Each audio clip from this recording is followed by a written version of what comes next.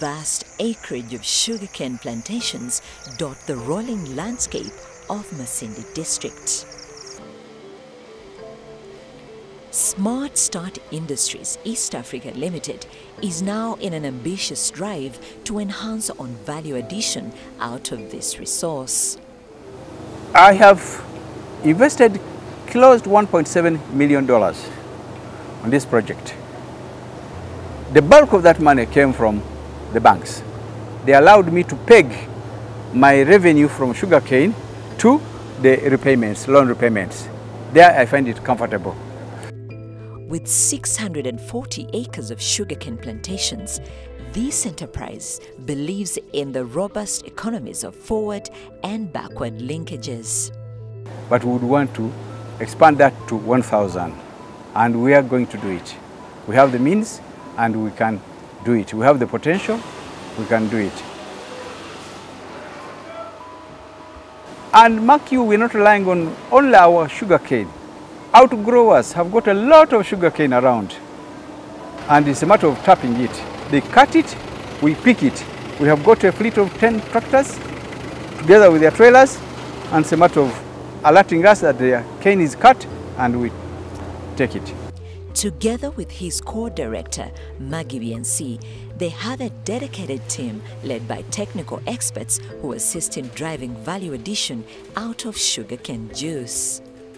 We are here mainly to guide, to direct the workforce, see where they go, to make sure that they do the right things. But otherwise, the plant is run by the manager himself.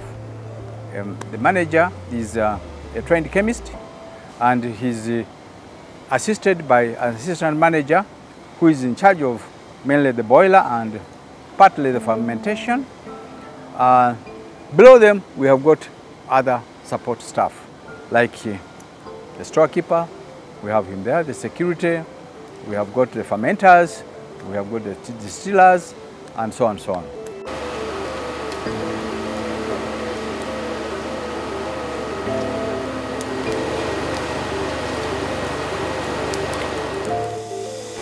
We produce ethanol from cane juice and cane molasses.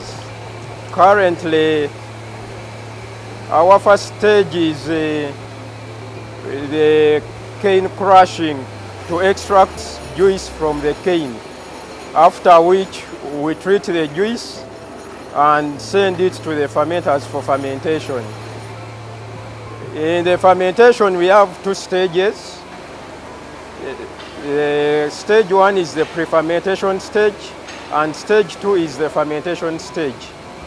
In the pre-fermentation stage, we culture the yeast in the pre-fermenter under optimum conditions until we achieve a yeast cell count of 2 × 10⁸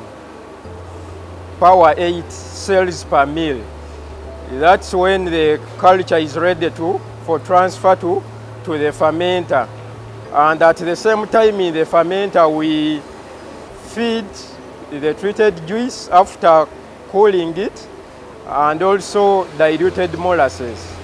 At the end of the fermentation, the beer contains 8 to 9% alcohol. After the fermentation, the beer is pumped to distillation section for the distillation to start to strip alcohol from the beer.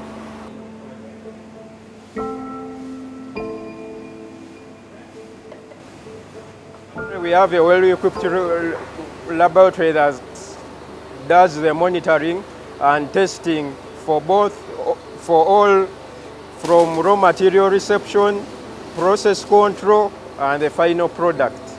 This industrial facility also has an automated and manual fire generation unit that is used to produce energy needed for onward heating of these imposing boilers, which contain thousands of liters of sugarcane juice.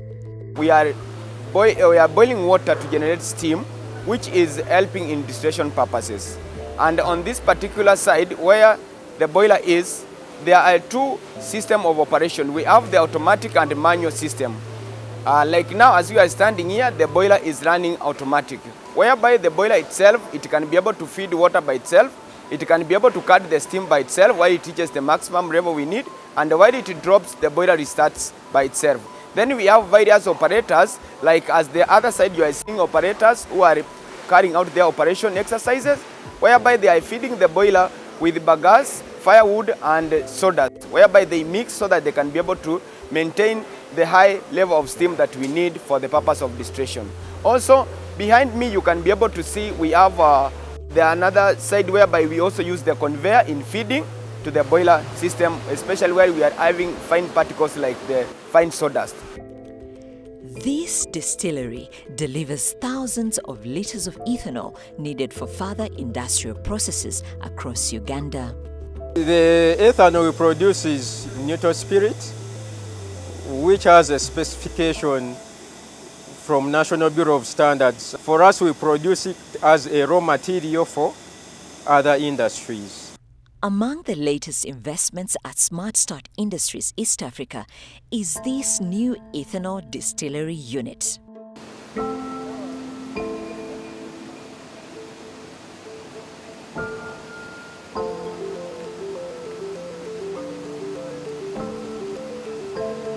All we need is a crusher that can handle 200 tons of cane per day, and that will give us sufficient juice. It is another 300,000. That raises the value of the plant to $2 million. I need a dehydrator to turn the spirit to ethanol. That's another 300,000. That's already now 2.3, and maybe a few other small things. I would be able to get the whole project running at $2.5 million and I get what I want. Among the broad vision that Smart Start Industries East Africa holds so dearly going forward is the production of fuel ethanol. VNC believes this will ultimately become a game changer for Uganda's economy that needs to mitigate its import worth billions of shillings daily on fuel products. If we produce ethanol, ethanol will be a substitute for petrol. Petrol is being imported, so government will save foreign exchange. That is one. Two, when you look at the ethanol production, it is green in nature. No carbon dioxide emissions. It is natural, it is organic. Beyond sugarcane cultivation that is broadly being undertaken across Uganda's sugar belts, Smart Start Industries believes in enhancing environmental safeguards. BNC emphasizes on the need to strengthen the expansion of such mature forests as a critical carbon sink within the industrial operational area and beyond, thus improving the air quality benefit across the communities within Masindi district. These trees produce oxygen. We know that very well. They absorb carbon dioxide. We have close to 140 acres of woodland. We want to protect the woodland, we want to promote it because we need it. And that way we keep the environment green. Smart Start Industries is also involved in a wide range of improved water and sanitation initiatives for their internal requirements as well as for the community who now have access to clean piped water from the investors' well-protected source. We supply water to the surrounding community. They don't go to the spring well anymore. They get water from here, directly from me here. We contribute to schools. We contribute to other organizations like churches and mosques and so on. We repair the roads. Smart Start Industries East Africa has over the last 10 years broadened its provision of employment opportunities both directly and indirectly to the community. Employment will increase from 140 to most likely 180. That is in addition to the 120 workers that I have in the plantation. That's already 300 Those are the ones that I am employing directly. We have got people who are supplying here commodities like food, materials, welding materials, firewood, all sorts of, you name it. And as Smart Start Industries East Africa moves into its third and probably fourth decade in business, BNC highlights some of the diversification drives. When you look at the bagasse that we shall produce from the plant, that bagasse saves a lot of energy, a lot of firewood. We shall not be using firewood, we shall be using bagasse. We are already using bagasse. Actually, we are using very little firewood. 10 to 20% is what we're using as firewood. The rest is bagasse. That's the way to go. What we are saying is that we want to add value to our produce.